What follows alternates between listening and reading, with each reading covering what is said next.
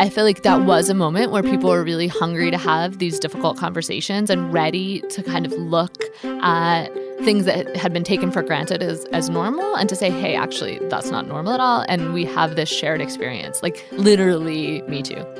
From Mamma Mia, I'm Mia Friedman, and you're listening to No Filter, candid conversations that count. The first time someone sent me a link to the viral short story Cat Person and told me I absolutely must read it, I was pretty annoyed. I don't like cats and I don't like short stories, and I didn't have time to read fiction because, you know, the news cycle's always popping and fizzing with so much more urgency than someone's dumb story about their cat. But then I got sent the link a second time, and a third, and a fourth, and a fifth. And I reckon in the space of maybe a day or two, I got sent that link probably a dozen times. And all of these links came with texts with, oh my God, emojis, and you must read this. And so eventually I decided, okay, well, there's obviously something here because so many different women have sent it to me. I better read it. So I grudgingly clicked on the story.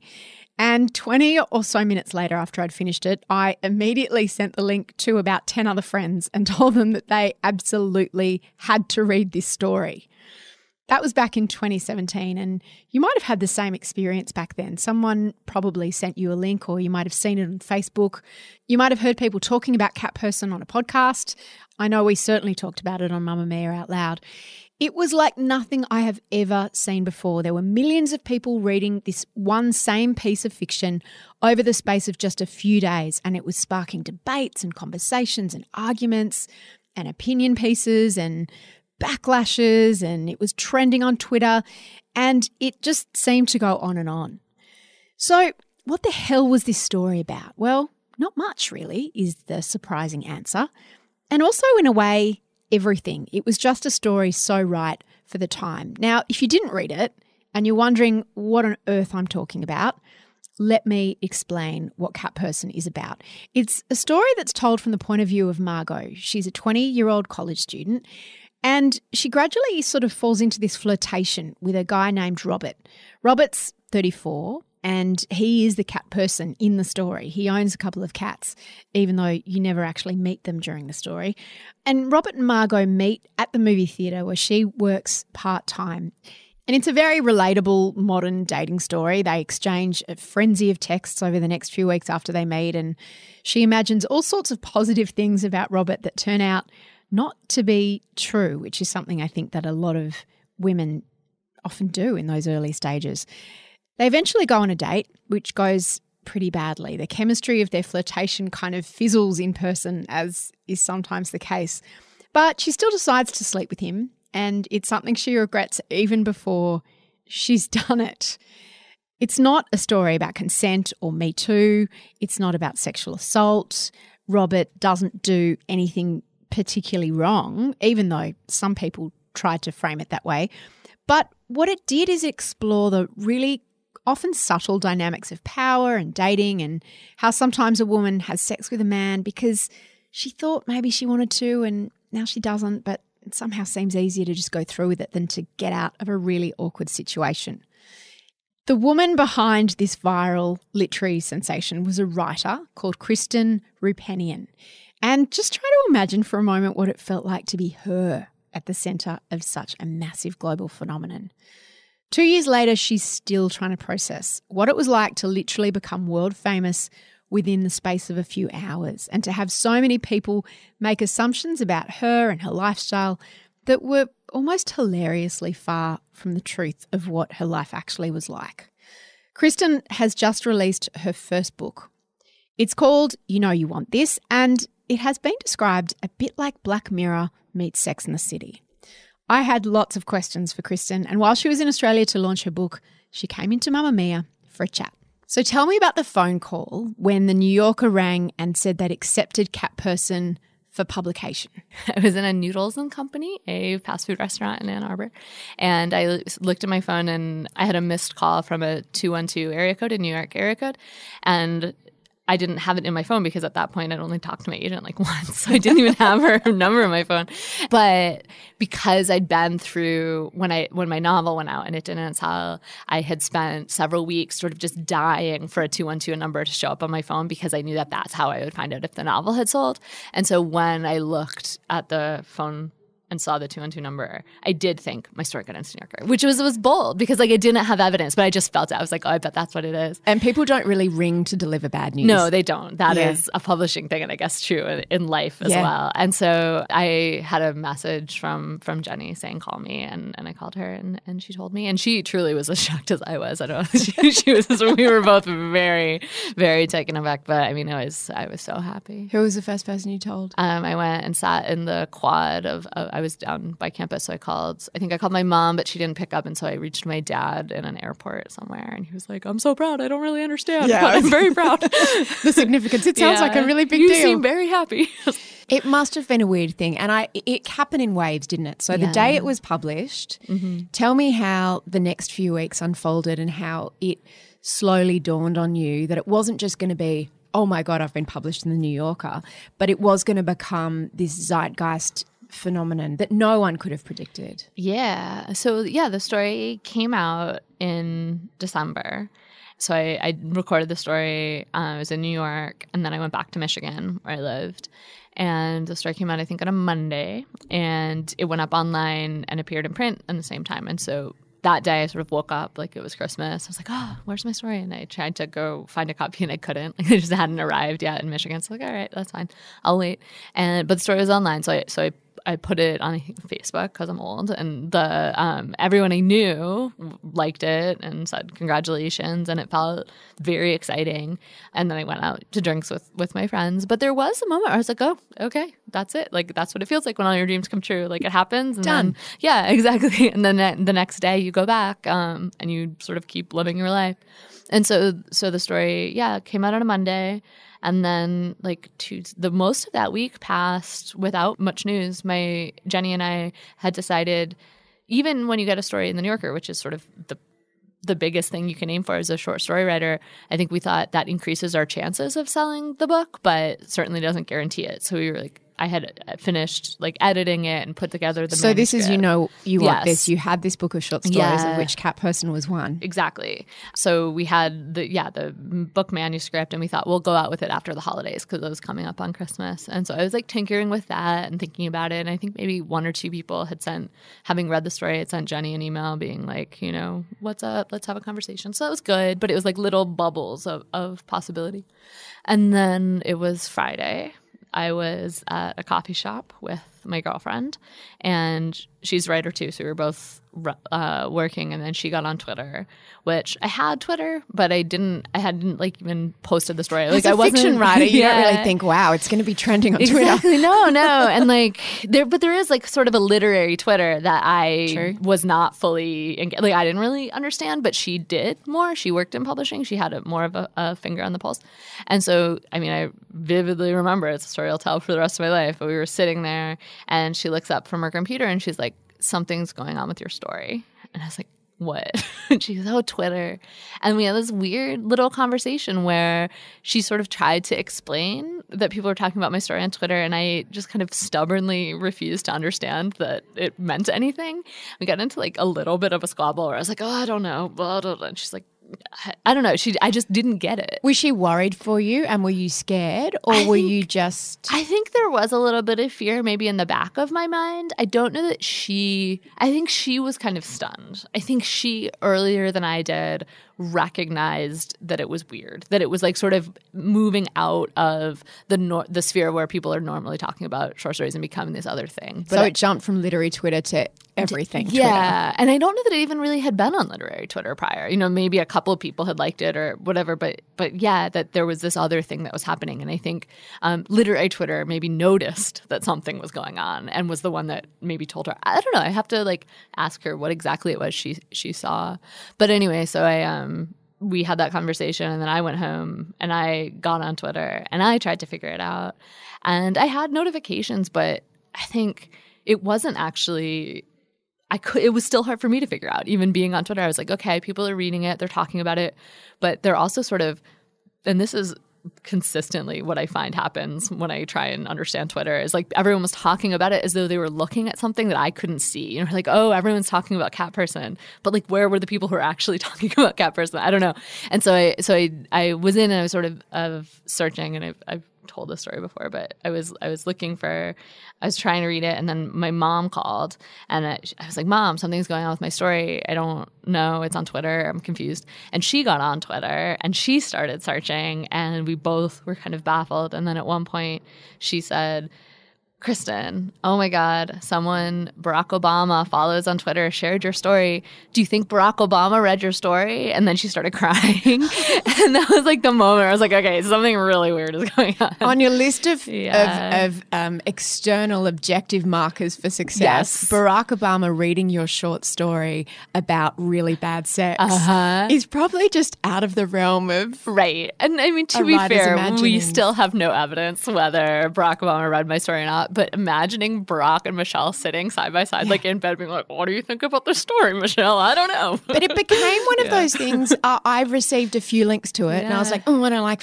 short stories. I don't want to read it. And then another one and then another link. And I thought, okay, well, to be part of the conversation, right. I have to. I had not even FOMO. It was almost resentful that there's something going on that I feel really left out of. Mm-hmm. So I read it and I went, oh my God. And then I sent it to 20 people who probably felt the same way when they got it. But then this next wave of people debating it. Right. How did you become aware of that and what did that feel like? Yeah, I mean, and so my mom and I were on Twitter, and then I was reading Twitter for a while, and then I thought, this is too much. I have to get off. And so I closed my computer. Well, I sent a message to Jenny. I was like, something's going on. I don't know. We should figure this out. And did the New Yorker contact her or contact you? No. I mean, because they would have looked at their metrics and gone, holy shit. And it was happening over a weekend, which I think is part of it. So everyone was kind of scrambling to catch up. So now, honestly, my memory of those 2 days, my brain kind of shuts off after that conversation with my mom. I can't remember things very clearly. Then I started getting emails from people who were like, I see your story, everyone was talking about it. Or like it wasn't easy to find me. I didn't have my like direct messages open on Twitter, and my email address you could find if you sort of went several pages into like an old website. But that people did start to find it. So then I was getting directly contacted, and then by industry people or by readers? Mostly first by readers. There was kind of a few waves. So by that first day or two, it was a lot of readers, and then people that I knew saying, oh, I'm seeing that people are talking about your story. Do you know this is happening? And over that weekend, it was mostly readers. And then on the Monday, or it was a Sunday night, I remember a New York Times guy got a hold of me kind of early and was like, your story trended. We want to talk to you. And I didn't know what I should do, but I talked to Jenny and she was like, yeah, just talk to him, but then don't talk to anybody else, which turned out to be really good advice, because on that Monday, then it was like something had happened on Twitter. And on Monday, everyone who wasn't super on Twitter was like, we should talk about this thing that happened on Twitter. Yeah. And so that was then all started getting all these media requests and other kinds of like, come and talk about sex on the radio and, you know, and so that all I said no to, which I'm really glad that I did. Did you have someone in between you and this wave? Jenny was sort of, you know, tried to, but so when that happened, then publishers also were interested. And so then they were coming to us. And so that week, kind of luckily, my attention shifted to, we're going to sell the book. I have to talk to editors and stuff about that. And so I was paying more attention to that and letting everything else kind of go under the bridge. And then once the book sold and we were talking to publishers, then they were like, yeah, you don't have to do any interviews, because until you have a book to sell, like, you don't really necessarily, you're sort of having these conversations, people will be sick of you. You know, why don't you just hold back and then you'll be able to talk about it later and with some space. And so I'm really glad. Like now. Exactly. Today. Which is much, much easier a year and a half with that level of distance. I think I can imagine a version of this whole thing playing out where I was on Twitter and trying to like talk back to everybody who was talking to me and like feeling an obligation to try and like manage this thing that had happened that was like spinning out beyond my control. And sometimes when I imagine sort of the writer who kind of was Margot, do you know what I mean? Who was much younger, who was writing a story about something that happened to her last week, and imagining being faced with that level of attention and criticism and kind of, being kind of the focus. It just seems like, how could I have like, that would be awful. You know, if I don't know, I think if I had been, 10 or even 5 years younger, it would have been much, much harder to say, yeah, no, thank you. I'm not going to have this conversation right now. It's kind of like the inverse of a pylon. It's like during a pylon, everyone's piling onto someone and that person is being screamed at to apologize. You were being sort of screamed at for insight and speak about Me Too and speak about sex and speak about young women. Right. And I think what I was really aware of now that's easy to forget because of where the conversation went, which I think was essentially positive, right? Like that there were kind of like uglier streaks and like people who had various opinions, but I feel like largely the conversation went in a good direction, right? And that people managed to have a kind of surprisingly nuanced conversation about difficult topics sort of by using the story as a proxy. And I think, but what often happens is that if I had been there and I had been trying in this kind of like sleepless, crazed mode to like talk about things, I would have eventually said something terrible and stupid. And there would have been that much more familiar arc, I think, where someone's raised up really high, like given all this attention and then inevitably kind of fucks it up. And then it's like you're on the downward side. And I feel like that is, I don't feel like it's a super, that to be in the public gaze in that way, kind of when you're not prepared for it, when you don't have distance over something and we're trying to talk about complicated, you're set up to fail then. And I think if I had tried to be a part of that conversation, probably the conversation would have gone actually much more poorly. And my absence actually let other people kind of step in and like have, everybody had a little different piece of the conversation instead of it being focused on me and what I thought and what I was like trying to say. What other people think of me is none of my business is something that people must have said, or you must have said to yourself a lot of times as you watched your characters being dissected and you being dissected. And I remember at one point people were accusing you of fat shaming because because your main character had a thought. Right. And it was like that level of policing of what fiction was. That must have been quite surreal. It was. I mean, I think that is a quote that means a lot to me. What other people think of me is none of my business. In the sense that like, I think, and again, the time I spent in the graduate program thinking about myself more as a critic than as a writer has been useful to me in the sense that I feel like people absolutely have the right to tear any kind of story apart, and to react in whatever kind of visceral way that they feel, and then to like talk and argue about why they think it's good or not. I in the abstract, I believe that absolutely. And I think what I learned is that I am also a human, and so I need to step back. Like you give your story, and then your job is probably mostly just to stay the hell out of it, because of course when people are saying like interpreting your story and saying you shouldn't have said that and you shouldn't have written that, and it's like, it's fiction, it's not an opinion piece. And also that there's a direct one-to-one correlation between the kind of story you wrote and the kind of person that you are. That is really hard to tune out, and I think that line became very slippery. Who Margot was, whether she was a good or bad person, who I was, what I was trying to say, whether it was good or bad.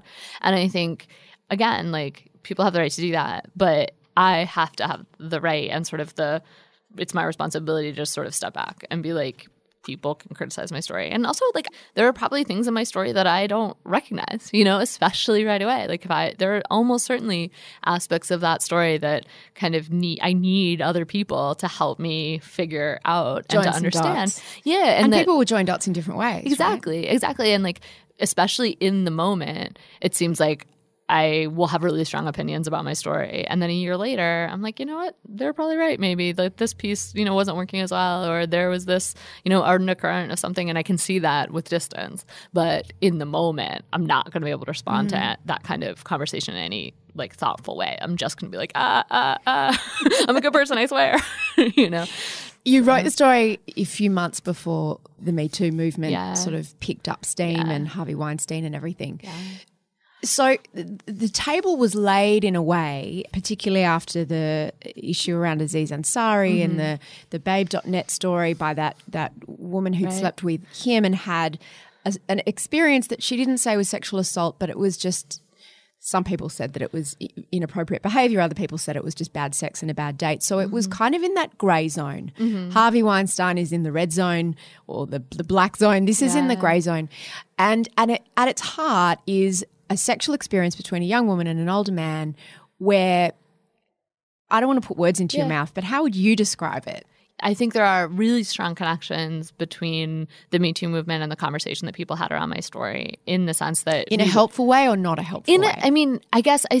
In the sense that, like, I feel like that was a moment where people were really hungry to have these difficult conversations and ready to kind of look at things that had been taken for granted as normal, and to say, hey, actually, that's not normal at all. And we have this shared experience, like literally Me Too, like literally this thing that I thought was only mine is shared. And I think that is that did really help shape the conversation around my story. But I do think it is also important to say exactly what you did, which is that I do sometimes feel a little uncomfortable when Kat Bridson is held up as like the face of Me Too, because it is the least of all of the stories that were coming out in comparison to Weinstein. Like, that was not a question of murky gray, right? Like that was like predators preying on people, right? Yeah. And so to swap in a story that isn't exactly like that this was just about power dynamics, wasn't it? And kind of dating and the things women do to make men feel comfortable. Right, which is all a big part of like the messy cultural space we're in right now. But like, I don't know, it is good, I think, to pause and recognize we're talking about really different experiences under the same umbrella.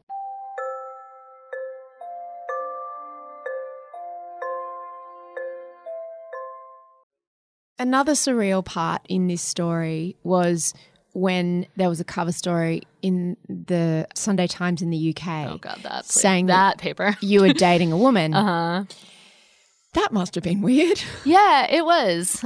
So my girlfriend, Callie, we're still together. When you came in, I was going to say, is Callie with you? And then I thought that would feel so weird to you. It's like, I'm a fiction writer. How do you know my girlfriend's name? This is weird. But at this point, it's like, this is our new reality. She is in Sydney with me, which is great. But she's back at the hotel relaxing. So, but yeah, no. So we have been dating for, not long at all. She was in my writing program, so I'd known her for a while, but we'd probably been dating like 2 or 3 months, seriously, when the story came out.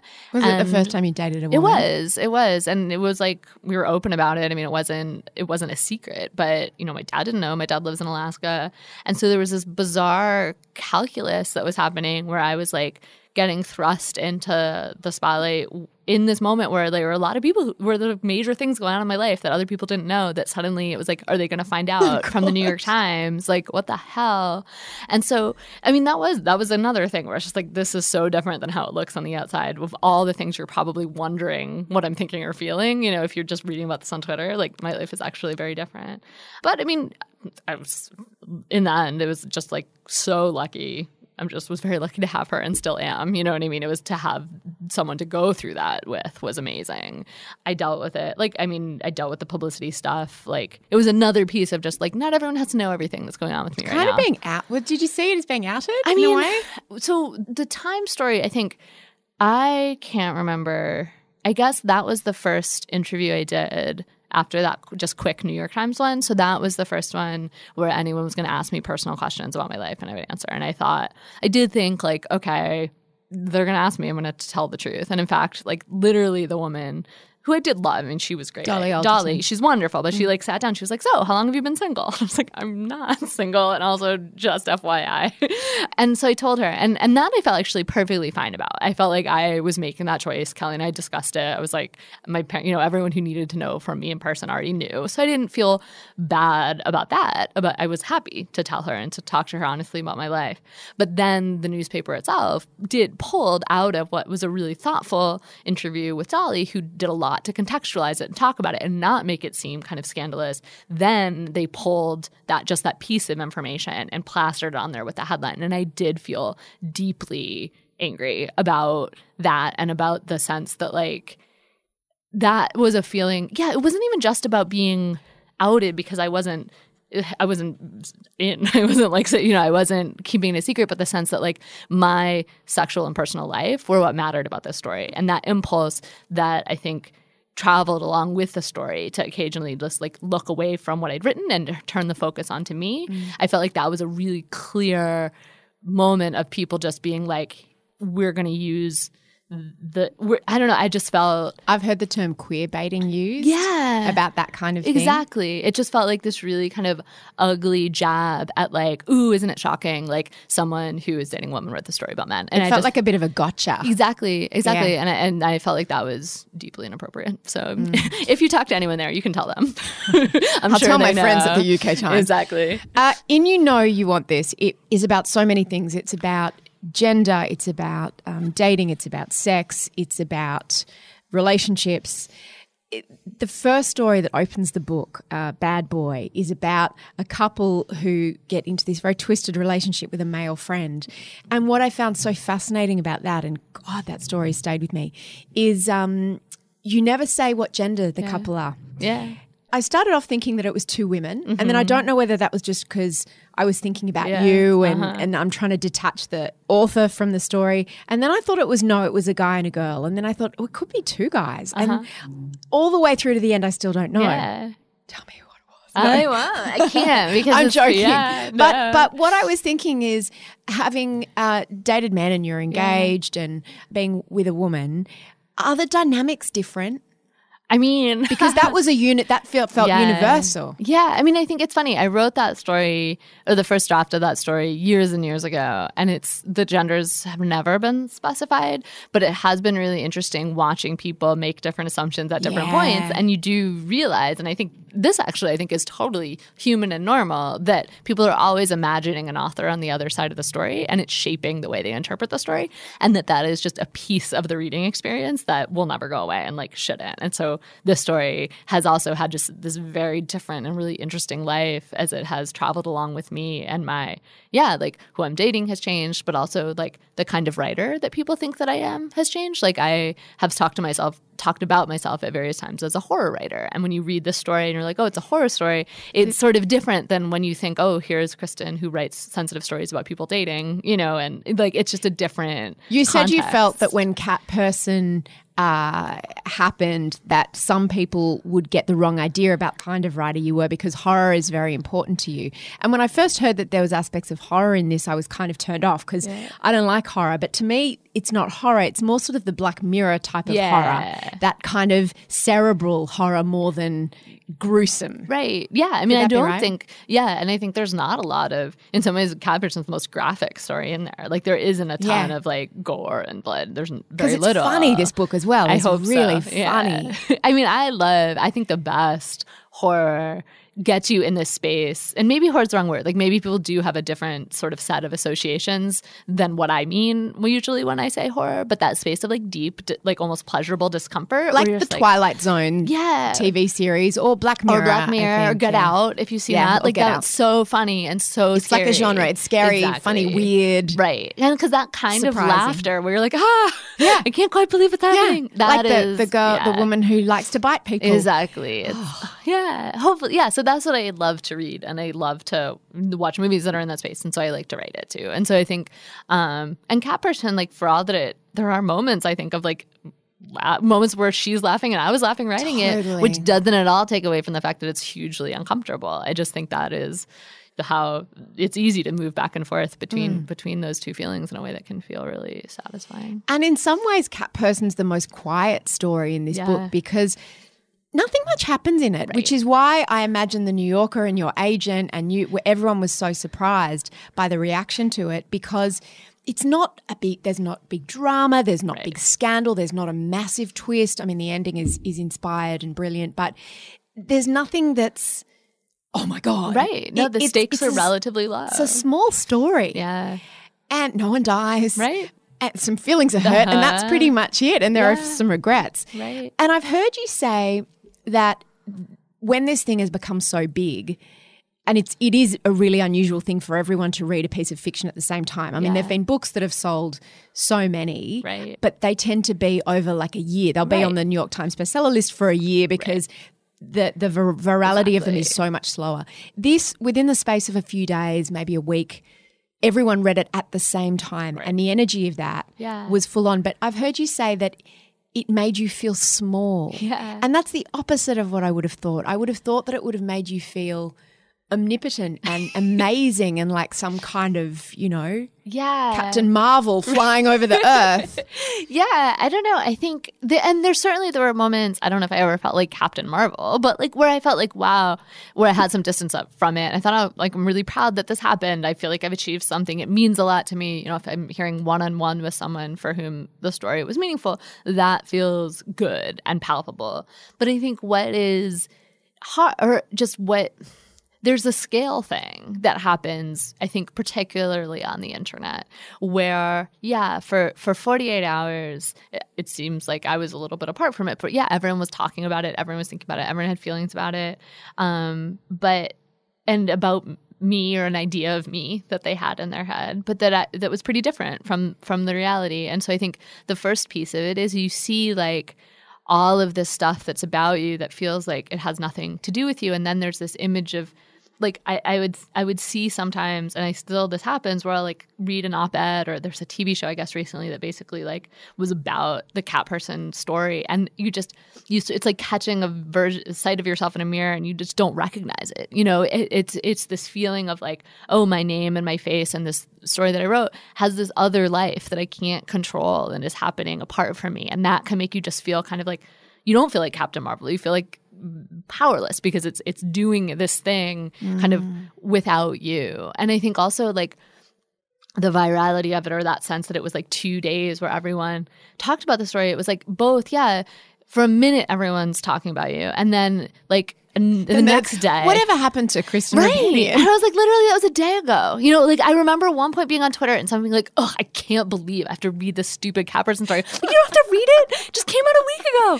I'm so sick of Kristen Roupenian. Exactly. Literally, like before I had a chance to understand what's going on. And we're like, "Oh my god, we're so tired of talking about this story." I'm like, God, it took me like quite a while to write. Like we are sick of it in 3 days, and that's like normal. But it's just not, the pace and scale of it is so. It's not a human scale. You know, it's this other thing. And so just when you're just one person kind of seeing it and trying to take it in, it's just very disorienting. And you feel kind of, you move from feeling like huge to feeling tiny. It's like very hard to have a kind of like right-sized relationship with it. Well, I'm so happy for you. I'm so happy for Callie. And I'm so happy for everyone that got to read Cat Person and felt seen. Yeah. I think, oh my God, we've all been Margot. Yeah. And also, You Know You Want This is just such a brilliant book. Oh, thank you. I notice your name is not on the front. Yeah. Why is that? I mean, I thought it would be Kristen Roupenian, Cat Person, You Know You Want This. Yeah. Like the way publishing works. Totally. And, you know, the book has come out in several different countries. And so it's been really interesting to see the different covers. And there is one that's like my name really large, like a cattail, and then the title small. And in some countries, it is called Cat Person. It's not called You Know You Want This. But I love this. So this is the British cover that you guys also have here. It's really graphic. I love it. I feel like it does. There are a million different ways to make a good cover. I think my covers are good in all the different countries, but I do think there's something very kind of, I almost want to say masculine about this, like where it's just not about my personality. It's not about my little face. It's not about, you know, viral sensation. It's a cover that takes the book seriously, and I'm really grateful for it, and I really love it. So it has a special place in my heart, although they all do in one way or another. The book is just absolutely brilliant. Congratulations. I can't imagine what you've been through, but I'm so glad you're through the other side and in one piece. Thank you very much. Thank you so much. Thanks for listening to No Filter. If you're after something else to listen to next, can I suggest a great episode of The Quickie? It's our daily news podcast. And we did one on gaslighting that has just gone off. You can follow the link in our show notes to listen, or just search what is gaslighting and how is reality TV making it worse in your podcast app. You can buy Kristen's book, You Know You Want This, at any good bookstore. And No Filter is produced by Liza Ratliff. I'm Mia Friedman, and I will see you on Mamma Mia.